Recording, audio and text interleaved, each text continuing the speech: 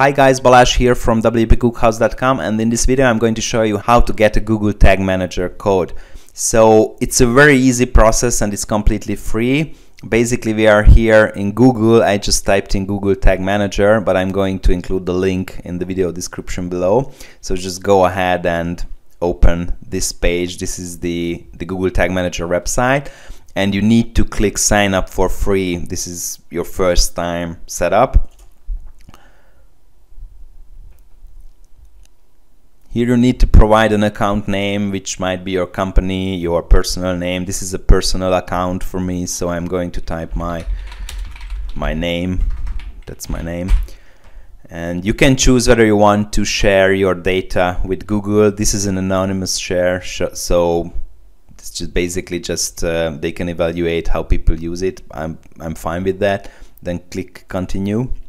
The next step, you need to set up a container. I assume you need to use it for your website, like to store your Google Analytics code or something like that. So basically go ahead and type in your domain here.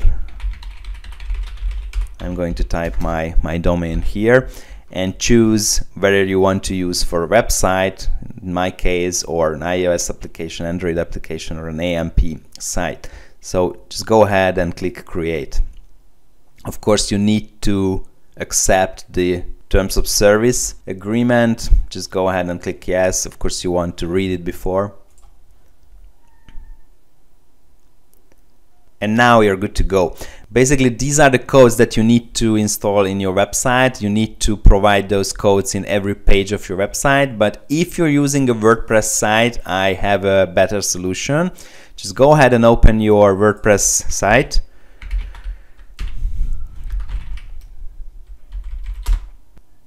And click plugins, add new, and basically this is the plugin that we're going to use, Duracell Tom's Google Tag Manager for WordPress. And just go ahead and type in Tag Manager for WordPress.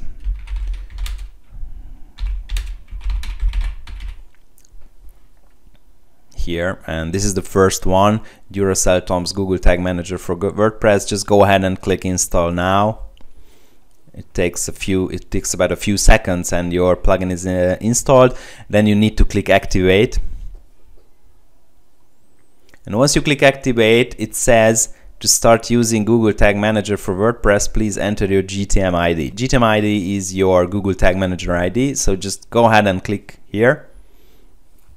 And go back to your Google Tag Manager site, and you can close this one. You don't need this one. And this is your Google Tag Manager ID. It says GTM dash whatever. You just copy this one like this and come back here and just paste it here like that. You can choose between these four options, and basically it depends on if you want to tweak your website or not. I recommend you try the third one, the codeless injection, which doesn't require any tweak, but as it says, it could break your front end. It usually doesn't, but if you have any problems, you just go back and choose the footer of the page, which is not ideal, but it will work. So go ahead and click Save Changes and check your front end. So check your website, basically click here, open link in new tab, and check if your website's working or not. My website's perfectly working, so I'm happy with that. So basically that's it. Your Google Tag Manager account is activated, your Google Tag Manager is installed on your website. You need to add tags to your container, and you need to publish your container in order to work. I'm going to publish another video about how to install Google Analytics on WordPress, and I'm going to show you how to add the Google Analytics code here in your Tag Manager and how to publish your container here. So I hope you enjoyed this video. Please give me a like, that helps me a lot. Subscribe to my channel, and thank you for watching.